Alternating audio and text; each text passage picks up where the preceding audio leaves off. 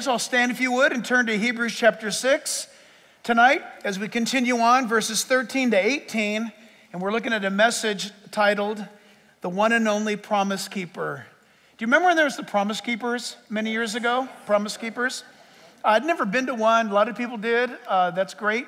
But it wasn't, that was the whole thing is as men we're to be promise keepers. But every man knew down deep inside that you can be so well intended about keeping a promise and you could actually fail at keeping that promise because you don't have the ability to fulfill it, even though you have the greatest intentions. Does that make sense? Yep. I could say I'm going to pick you up at 8 o'clock, but get a flat tire. I promised you, but something outside of my control happened. Are you with me? So when we say promise keepers, we all know that there's only one promise keeper. And we're going to be looking a lot tonight at this promise-keeping God of ours. Hebrews chapter 6, beginning at verse 13. If you pick it up in the even-numbered verses. For when God made a promise to Abraham, because he could swear by no one greater, he, that is God, swore by himself.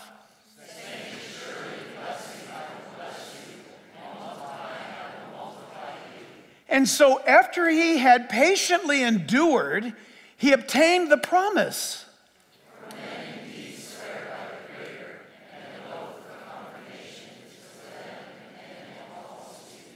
Thus, God determining to show more abundantly to the heirs of promise the immutability of his counsel, confirmed it by an oath.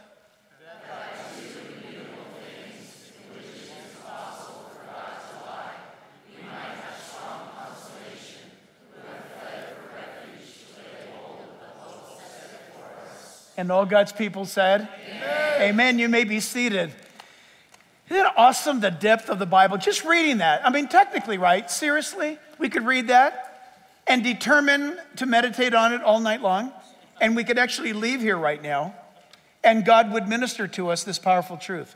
There's some deep theology here, and we're going to be learning this tonight. So, church, the first thing that we do by jumping in regarding the one and only promise keeper is in verses 13 to 14, we learn this about him, that he is bound to himself. I want everybody to write that down, either in your notes or in the margins of your Bible. He's bound to himself. This is something that the eternal, awesome God of the Bible has revealed to us, that he has communicated to us, that he allows himself in our understanding. In other words, He wants to make super sure that you and I know that he allows himself, can I put it to you this way? He allows himself to be captured by our pursuit of him. He wants to be caught. Growing up, little kids, when you play tag with your little kids, of course you can outrun them. That's not the point. Of course you can out-hide them. Daddy, go hide and I'll find you. Of course you hide behind the curtain with your legs sticking out. Why? Because you want them to find you, because that's part of the great experience, and they're so excited when they do find you. God does that with us. How does he do that? He does that by communicating to us promises. Promises. When I mention the word promises, that could generate within you a lot of pain or some great comfort or some joy. It might even cause you to reminisce about how maybe you were promised this or that in life, and lo and behold, it happened, and it's just such a sweet moment in your memory. Or you were promised something in life. What if you, for example, stood at the altar and you promised, and they promised back, but it didn't go so well? And just the word promise generates a pain, some angst in your heart. It's a very, very energized word, because the word promise by design takes a hold of our heart and our emotions. Promise. God keeps his promises because he is bound to himself. And you can write that down almost as it were as a guarantee. Imagine having I know the young people won't understand what I'm about to say, But imagine having a checkbook with unlimited funds, right? God's promises to us is his checkbook. It's our checkbook. We can write out, God, you said this, and we'll get into a lot of verses tonight. God, you said this in Psalm 138, and you, so to speak, write a check. You know what, maybe we ought to, somebody out there who's an entrepreneur, you ought to make that happen. Just remember, you heard it here first. A checkbook of promises, as it were. God, you promised that if your word abides in me, that when I pray, you will answer. John 15, verse 7. God allows himself to be captured that way, or in this case, bound. He's bound to himself. He's not bound to us. He's bound to himself. And so when it says in verse 13, it says, for when God made a promise to Abraham, because he could swear by no one greater. I love this. He swore by himself. So what does that mean? Exactly what it says. Instead of God shaking hands with Abraham, instead of God shaking hands with you or me, God shakes hands with himself and says, I promise to do this for them. I promise to come through for them. Amen. Now, God doesn't have to make that known. This is what's beautiful. His leg's sticking out, right? He's showing himself to us tonight. You can trust me. I am bound to myself to come through. This is the God that I am. And so when it says in verse 13, this is what we learn about that. What God says, listen, it's going to sound kind of funny. When God says is what he will say. So what kind of grammar is that? I'm not exactly sure, but it works. It may not pass an English test, but it's good theology. What God says is what he will say. What does that mean? You can't be a promise-keeping God if you vacillate back and forth. You cannot be the God of your word without the perfect correlation of what he is and what he says is what he will always say. Amen. Our God never changes. Amen. He's the same. The Bible, isn't it amazing? I just learned yesterday that the Watchtower Society, that's the home base of the Jehovah's Witnesses in Brooklyn, New York, they changed their New World Translation. First of all, their first version of the New World Translation of the Bible was something that was manipulated. They don't know this, by the way, but the man, Johann Gruber, is the man who translated their Bible.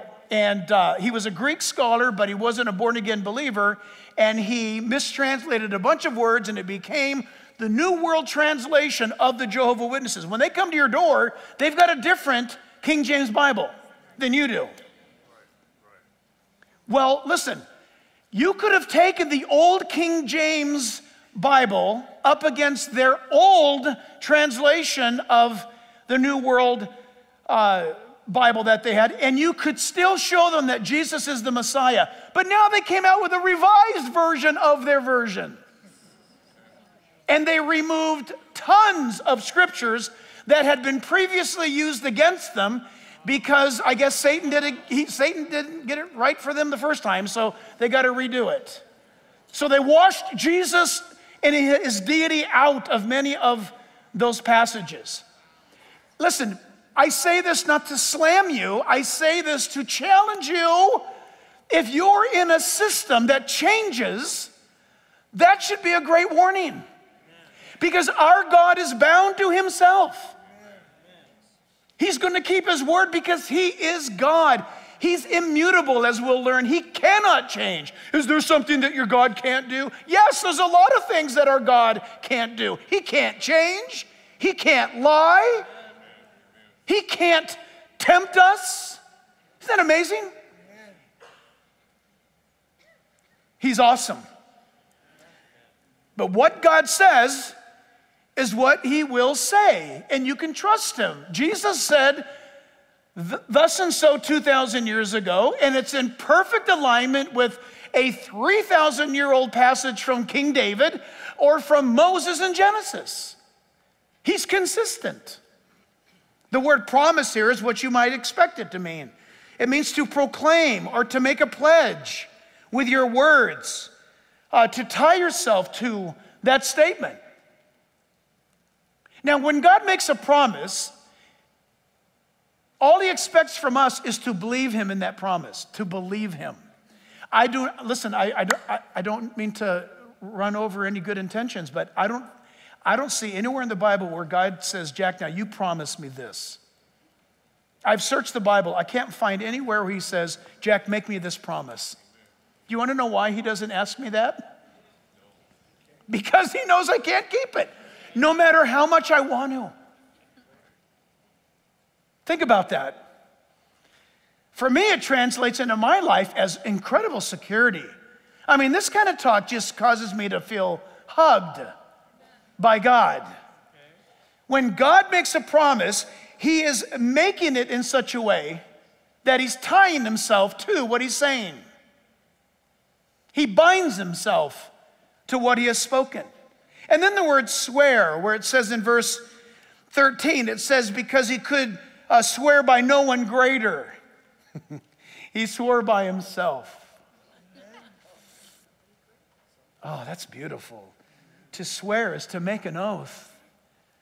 To swear by God's means is to promise in this oath that I will fulfill this. When Jesus said to us in the New Testament, I'm not going to drink of this cup. We'll have communion next week, right? We'll have the cup. Jesus said, I'm not going to drink of this cup until you're with me in the kingdom. That's a promise he has made to us. He's not sneaking a little. He's waiting for you and I to be there with him. And he'll keep that promise. But it's awesome to me that he made a promise to Abraham. All Abraham was committed or expected to do was to just take God at his word. Listen, what does God expect of you tonight is to take him at his word. I said, Jack, you got to make it more complicated than that, please. Sorry. Believe me, when you embark upon taking God at his word, it's a weird thing because you know God is true. He has said what he has said, and he's never gone back on anything that he's ever done. And to prove it, you can study Bible prophecy. He keeps his promises. Then why is it that you and I struggle to rest when he, who is such a one, has made a promise? Sometimes our faith is challenged this way, church, when I wonder the depth of our faith when we say, oh, I thank God, I'm going to go to heaven someday, and Jesus is coming back, or when I get ready to pass away, he's going to take me into his presence. And we say that, and I think sometimes there's a little bit of affordability. Is that the right word? There's a little bit of leeway when we say it because that truth may or may not be very imminent. Are you hearing me? Oh, I know that when I die, I'm going to go see Jesus. Good for you. That's awesome. Hallelujah, yes. And then your next breath is, I don't know how we're going to make the house payment next month. Do you hear what I'm saying? None of us want to hear this. But if I'm talking about him taking care of my soul forever in heaven, and I'm biting my fingernails right now because I don't know how my grades are going to turn out or you know, how's this thing going to come out, something's wrong. I'm not saying that you're not a believer. I'm saying that you need to perfect your faith this way, in him. Amen. Our faith is somewhat clouded and goofed up when we say that we believe God, but then we worry ourselves sick. We get done praying and then we got to get up and take Tums. Or what did you, oh, you just got done, is your stomach sick? Do you have a problem? No, I just got done praying about my life, and now I need Melantha for my stomach. No, listen, he's the promise keeper.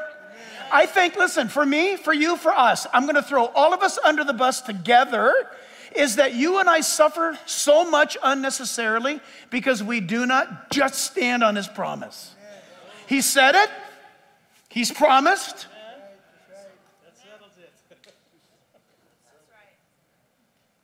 I'm watching one of our staff members who's been with us from the beginning and battling cancer. And I hope she's not watching right now. She's in the hospital. But I've watched the true evolution of when she was healthy and herself, so to speak. She was exactly who you wanted to be as the accountant for this church. Nobody could sway her. She wouldn't budge. In fact, when you saw her coming, it's like, oh boy, here she comes. Somebody must have put a decimal point in the wrong spot. Somebody didn't fill that thing out right. And listen, that's exactly the kind of person you want in that position. You want that, in fact, you want to protect them because that's how things stay clean. It's awesome. But you know what? Now there's a different chapter in her life. She's still the same person. But she's the same person with all of the pain and the suffering she's gone through. She's so much more like Jesus today than she was 10 years ago. Now, what I just said should be said about each and every one of us. Am I more like Jesus now than I was 10 years ago? Because I have learned, right? We want to be able to report that we have learned what God says is what he will say. He can be leaned into. He can be stood upon. He can be trusted in because he's bound to himself to perform what he has spoken in the Bible. That's why when you read the Bible, you're not reading, the Reader's Digest or the Wall Street Journal. You're not reading some cookbook. You're reading God's will that he has made manifested on printed page. The Bible is the will of God. Amen. Psalm 138, verse 2. Psalm 138, verse 2. I will worship toward your holy temple, David calls out, and praise your name for your loving kindness and your truth. And here is the because of it all. For you have magnified your word above all your name. Amen. I want you to think about that statement for a moment. God says, there's only one thing greater than my name. Now stop right there. At the name of Jesus Christ, every knee will bow, every tongue will confess, right? That he is Lord to the glory of God the Father. That's a big deal. God says, my word is above my name. That is incredibly powerful. Now, I don't know if they do this anymore. Are there Christian bookstores anymore in the world? I don't know if there, I don't know. Everything's done online these days, but back in the old days, there used to be this plastic loaf of bread at a Christian bookstore, and you opened it up, and there were Bible memorization cards inside, little flashcards, right? And it was your daily bread. You pull it out, and it's a great verse like that. Well, God says that he's committed to his word. I'm bound to my word. God, I don't know what to do. God, what about this? I have to make a decision. God would say this, check out my word. Listen, I've given you the answer. We also know this, and we're comforted by this always, is Matthew 11:28. Jesus says, and imagine the tenderness of this. Come to me, all you who labor and are heavy laden, and I will give you rest. Take my yoke upon you and learn from me. For I am gentle, this is God speaking, and lowly in heart, and you will find rest for your souls. For my yoke is easy and my burden is light. We need that right now more than ever. Is it hot in here?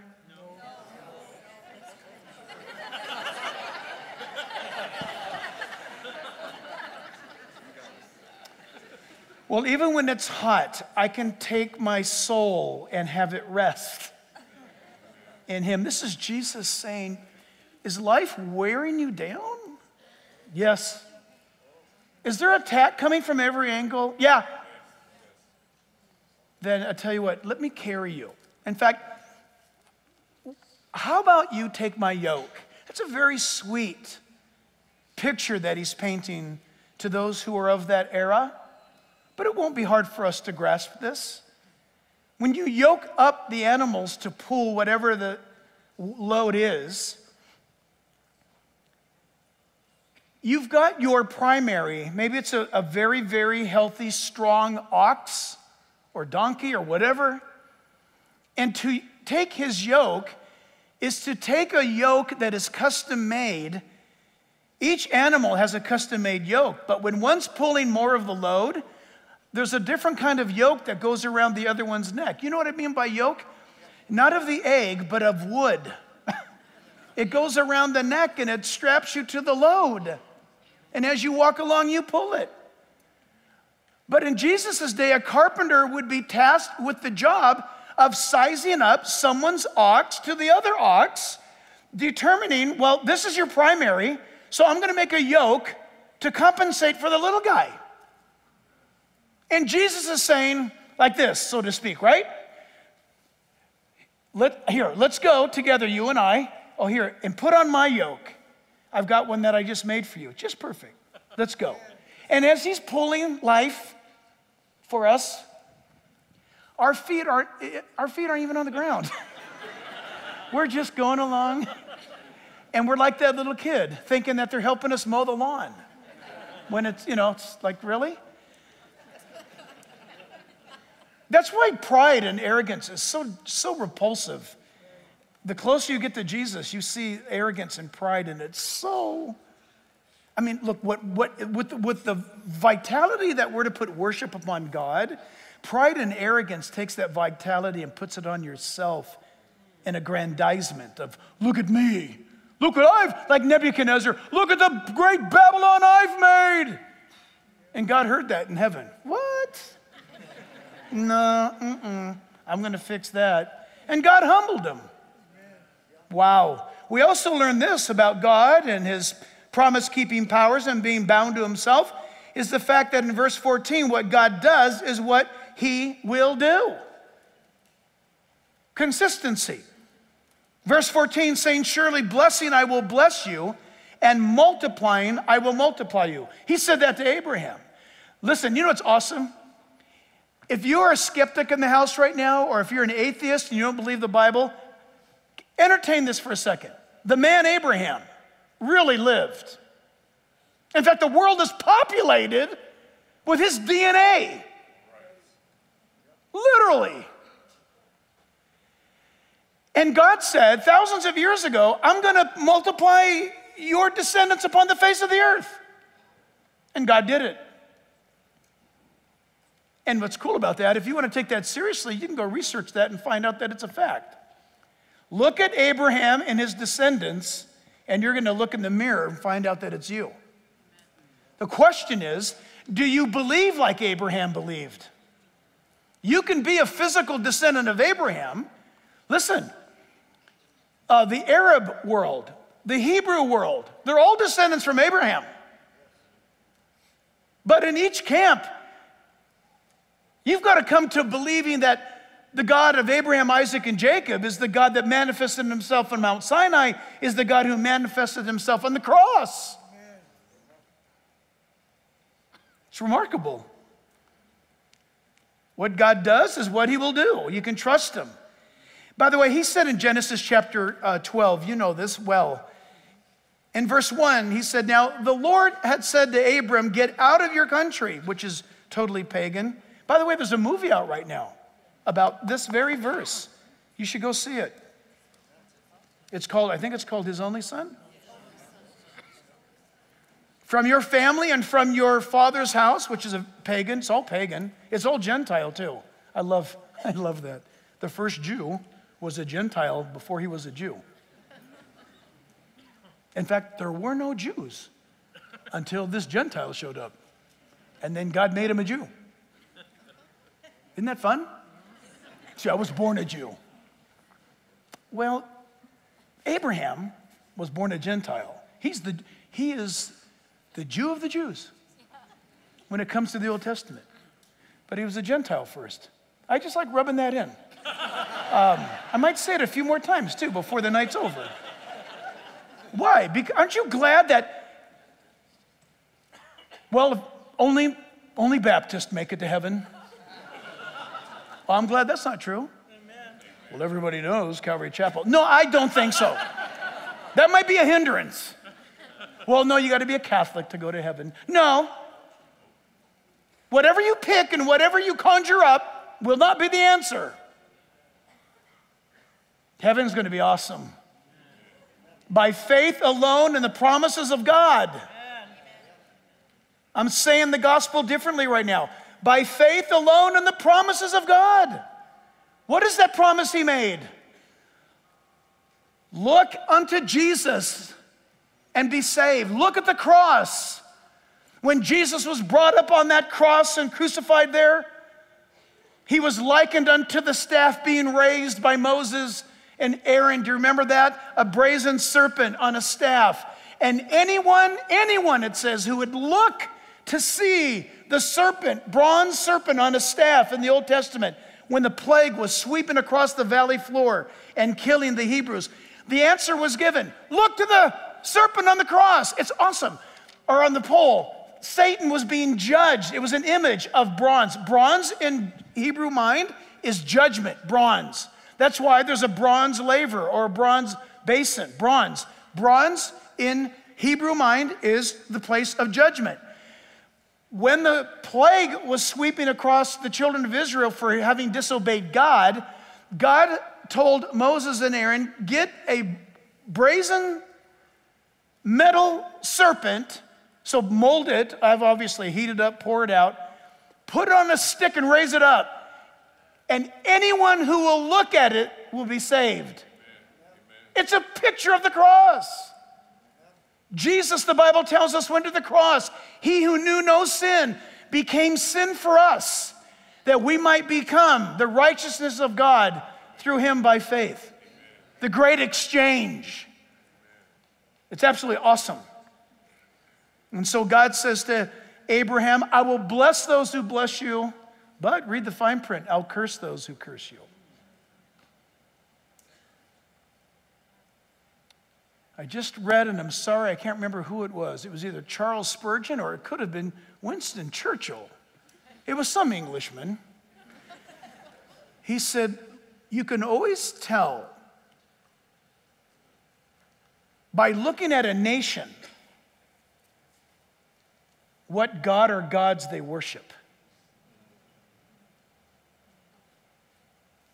Now, when I read that, I thought, for the first time in my life, reading that statement made me think, that's not good news. It used to be good news here in America. It made me kind of a little nervous there. Because what God is it that presides over America, or what gods are there today that preside over America? It seems like there's a God of some bizarre, strange sexual messaging, aberrance of some sort strange. See, the conversations constantly, you can't even do math anymore without somebody interrupting you about something about some sexually charged topic. Isn't it weird? It's like sex is the new God of America. Sexuality, I should say, not sex. Seems like sexuality. It's very odd. It would be great if we were that focused on agriculture. Could you imagine?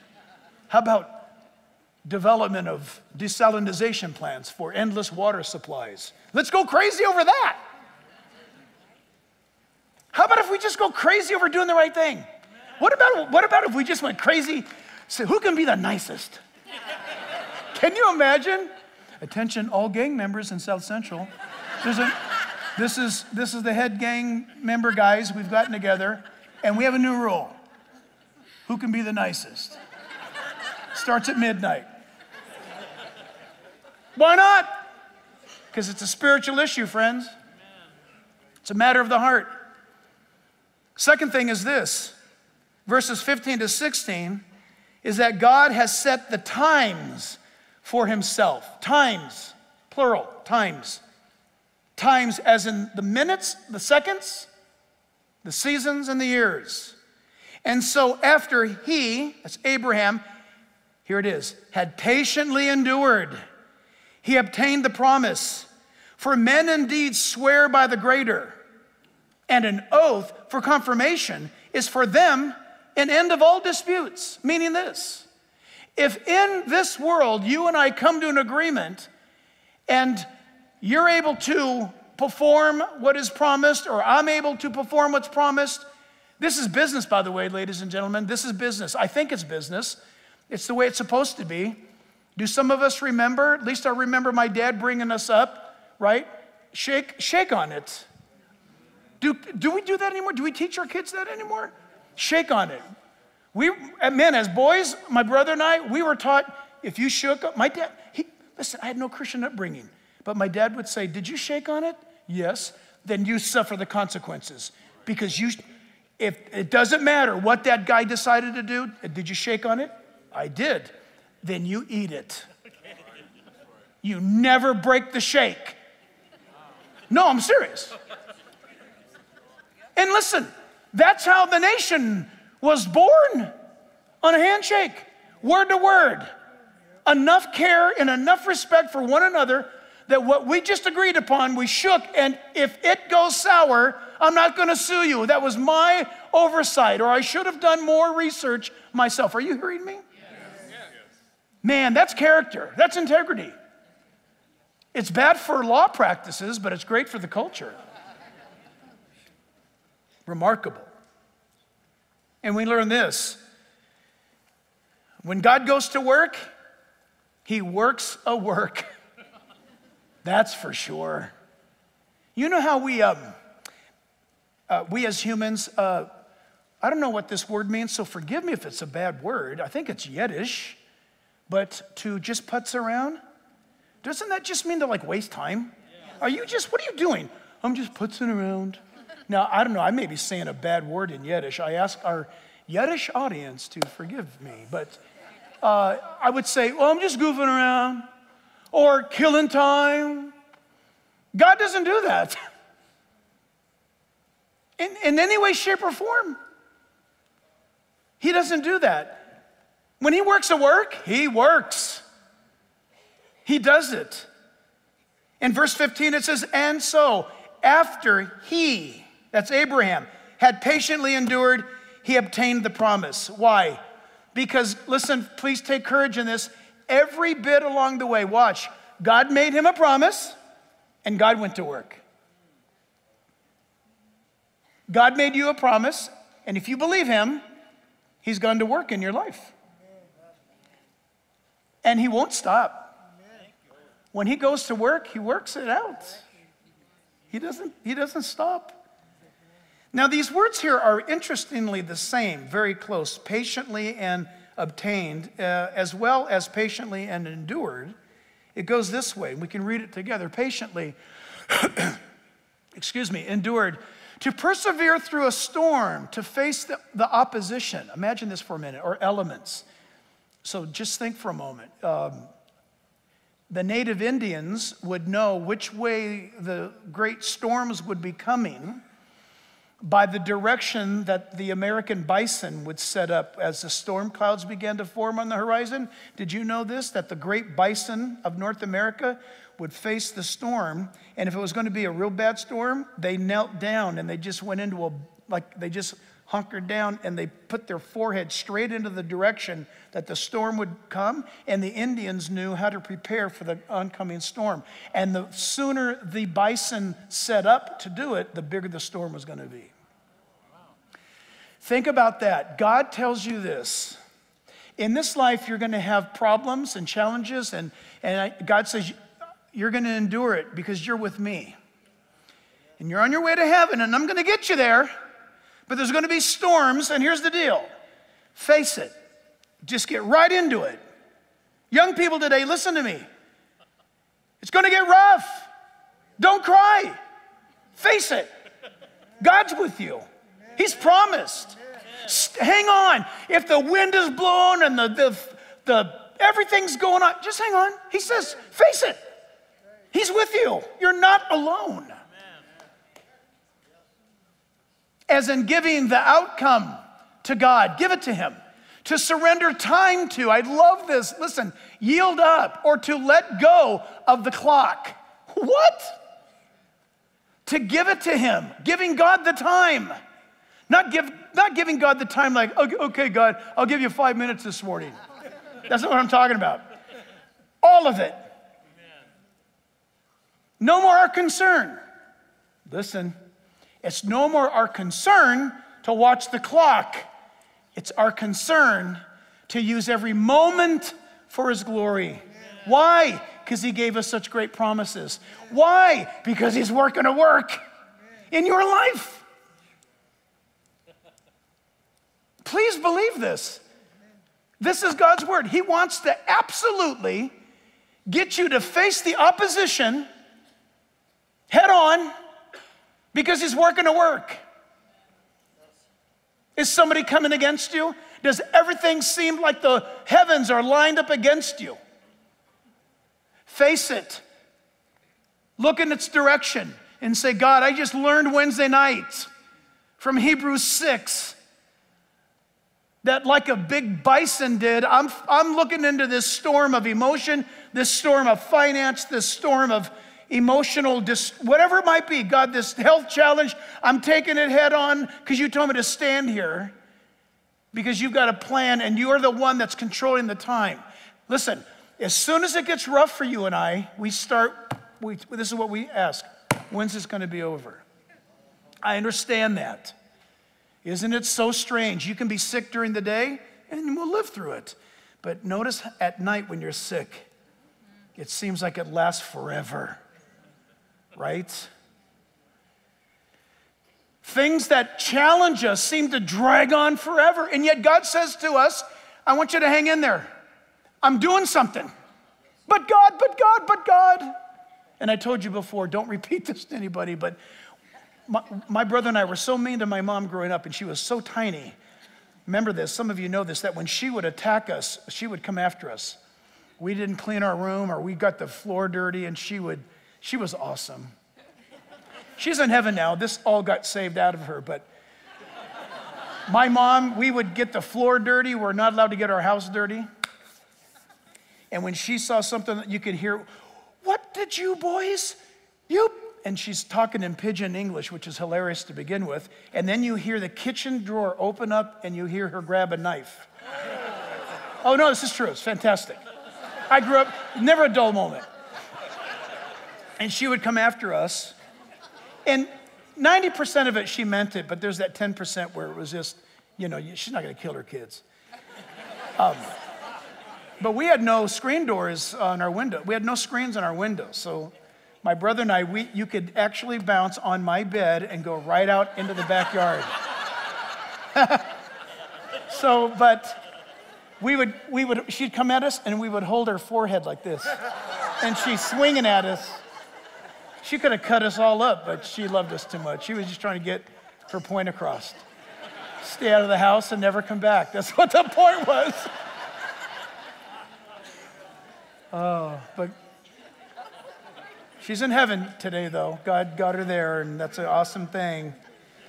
But you guys, you face the opposition. The Lord is going to be with you. He'll sustain you. Listen to this. Scriptures to back up this fact that God is in control of time. Isaiah chapter 9, verse 6, you may consider this a Christmas verse, which it is, but listen to this. For unto us a child is born. Unto us a son is given. That's enough truth right there to blow your mind. Kids are born all the time. But this kid that was born was the Son of God given. And the government will be upon his shoulder. And his name will be called Wonderful, Counselor, Mighty God. So far, everything's tracking fine. Everlasting Father. I thought Jesus was the Son. He is the Son. He's not the Father. But why does it say that? That's what it says in English. It means this, that he's the one that is in perpetuity. It's an old word. It means that when it says everlasting Father, it means that he is forever in perpetuity, the ancestor or the governor of the ages. It means that Jesus Christ is the governor of time. When it says everlasting Father, it simply means that he's the authority over time. Jesus. He's the Prince of Peace. In John 8:58, to back that up, being the governor of time, he's eternal. In the incarnation is when he took on skin. And in John 8:58, Jesus said to the Pharisees, most assuredly, I say to you, before Abraham was, I am. You guys all have that? The Jesus of the Bible is the eternal God who told the Pharisees before Abraham ever existed, I was before him. Because they hung their hat on Abraham, you know. Jesus even rubbed it in. He said to them, Abraham rejoiced to see my day, and he saw it. And they countered back and they said, how's that possible? You're not even 50 years old. Isn't that a funny thing? 50. You're not even 50. Abraham had been gone for 1,000+ years. And you're not even 50? That's because they believed in their way of thinking that if you're a rabbi, when you come into the age of 50, you know everything. You're not even 50. He was telling them, you're right, I'm not 50. I'm eternal. And that's when their robes blew off, their hats went, steam came out of their ears. But here's a good one. You already thought about this verse when I said that it's God who goes to work and he works the work. Is Philippians chapter 1, verse 6. I know you thought about it. And it's awesome because it says this. On the surface, it says this, being confident of this very thing. You see the word being? It actually, in the Greek, it's being. B-E, being confident. Are you listening? Yes. Be in a constant state, Christian. You're not allowed to not be confident. You are to be in a constant state of confidence of this very thing. What thing is that? That he who has begun a good work in you will complete it until the day of Jesus Christ. Yeah, you need to clap at that. You need to thank God for that. Christian, listen tonight, no excuses. You are, I am to be being in a constant, perpetual state of confidence in God. Why? Because he's going to finish the work that he started. Here's what you don't want to do. You don't want to delay the work because you can. You can choose not to cooperate with God, and it drags out the process. Why would you do that to you? Why would you do that to you? You want God to finish what he wants, and you want to, because it's good for you. It's great for you. When your will and my will gets in the way, it slows down what God's whole process is. There's nothing worse. Listen, did you ever have to do this? I came close. Where you almost don't make it out of class, and they tell you, if you don't, you got 1 month to get your grades up, and if you don't, you got to repeat this class. And it's like, think about it. It's when you're in the 6th grade, that's like, first of all, do they even do that anymore? That's how they got us motivated. You want to do 7th grade over again? Because you got 4 weeks to fix that. And it's like, you mean my buddies? They're going to go that way and I'm going to go that way? And it's pure pride in the fear of your father that causes your grades to go up in 4 weeks. Why hinder it? Let him have his work with you. What he wants to do, what he wants to accomplish, the depth that he wants to do, the things that he wants to peel back. The stuff, you might be even hanging on to it. And say, I really like this. This fits me really good. And God says, it smells. I want it off, but I like it. God says, that's got to go. And he goes to work on that. 1 Thessalonians 5:23, this is a precious passage. Now, this is a prayer. Now may the God of peace himself sanctify you. Wow, set you apart from this world completely. And may your whole spirit, soul, and body. See the trichotomy there? It's called the trichotomy. Do you see that? Amen. You are a spirit, you are a soul, and you're a body. Now is probably a good time, because we're out of time, but now's a good time to say something like, psychologists can do a lot of great work, and that's a rough job, as long as you're called to it. There's psychologists. I know some psychologists, they're awesome. They love Jesus, and they have absolute committed to the Word of God. That's their primary source, right? Why are they so good? Because they understand that you're a trichotomy. See, listen, psychologists who don't know God, you are a dichotomy. There's only two of you. There's your body and there's your mind. And listen, with all due respect, a psychologist who's not a believer in the Lord Jesus doesn't understand the things of the Spirit. I mean, that's like taking a Ferrari to a Volkswagen mechanic. The mechanic's going to say, what is this thing? Are you hearing me? Psychology, it comes from the Greek word psyche, where we get psychology or psychology. It's the study of the workings of the mind. But your spirit, that's something different. Your body is obviously your body. You know your body's going to be the slave of whichever one of those are in control. You know, if your soul's in control, your body's going to have to do whatever your soul wants. But when you become born again, your spirit is awakened to the things of God. And here's the deal. We have to end, but we'll end this way. So the body, this is just, if my body could talk by itself, it would say, what do I do now? What am I going to do with me? And the soul says, I want a peppermint cake. I know. Where did that come from?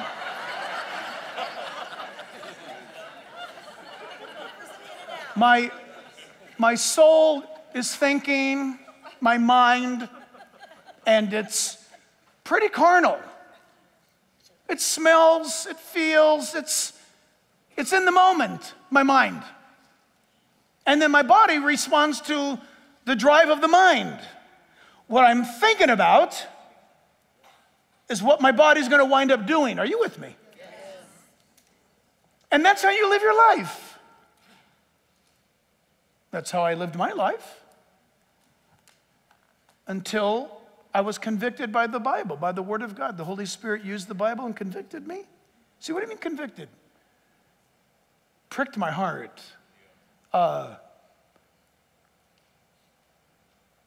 You know what? Maybe more graphically like this. When you know, that's old King James.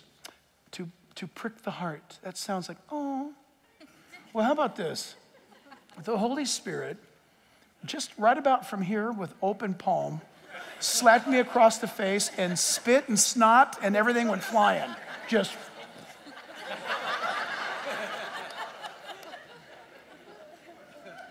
Because I got saved by a message that was all about hell. And it was like, what? And all of a sudden I woke up in an instant of time sitting in a church, which was irrelevant, honestly. I could have been sitting on the moon. It's irrelevant. And the truth hit me and said, you live for whatever you want to live for. And now it's time for you to start living for me. And there was this light came on inside. And that was what Jesus said, you were born again or born of the Spirit. Now, what happened was that spirit is my human spirit. That's the part of you and I that must be born again. Here's what's fun. When the Spirit awakens by the work of the Holy Spirit, he says, hey, wake up. And you start thinking thoughts. Maybe some of you have been thinking thoughts for a while. I might need to, maybe I should go check out a church. I don't know, the world seems to be going upside down. Maybe, I don't know. Or maybe you're here because you don't feel good. Maybe something's wrong. Maybe something concerns you. Maybe you came here tonight and you don't even know why you came here tonight.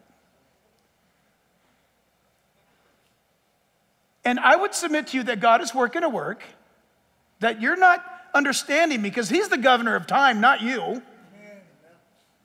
And the stuff that's been going on in your life has been pushing you around. And he wanted you to hear tonight that he's got a plan for your life, and he takes you by the hand, and both of you together face the oncoming onslaught, which is now not for your destruction anymore, but to make you more like him. And when your spirit comes alive, see, the human spirit is born dead, the Bible says, in sin. And so when God speaks, he says, and intensifies the truth, you need my son. Amen. You need to look at the cross. Take a long, hard look at the cross. That's what he was doing there for you. And when that happens, you start to wake up and realize, I must have this God. I must know him. And that's a work that he does. Let's pray right now. And maybe tonight you're saying, that's me, that's me, that's my life. That's what's happening. Let's bow our heads and Father, we come to you tonight. We ask you, Father, that the promises that you've made in the Bible are so, in our humanity, outlandish. They're so radical that you made a promise. You said, if a man or a woman dies believing in me, yet they shall live. You made a promise and you said, if I'm crucified, 3 days later, I'll be resurrected from the dead. You said that. You said that you are the way, the truth, and the life, and no one comes to the Father but through me. You're the one who said that the kingdom of God is near you. Only believe. While heads are bowed and eyes are closed tonight in this place, no one needs to be sneaking around. This is a personal moment. And if you're at home right now, same goes for you at home. Or if you're listening in and you're driving down the freeway, that at this moment, if you sense that God has been speaking to you, he's touching, at least trying,